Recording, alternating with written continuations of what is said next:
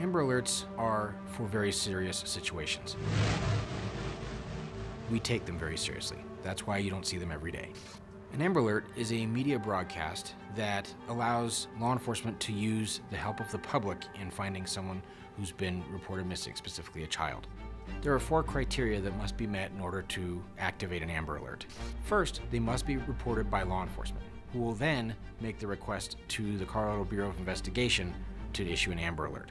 Second, there must be significant amount of information that would assist locating the abducted child. License plate information, a description of a suspect, something that can be broadcast so that the general public knows what they're looking for.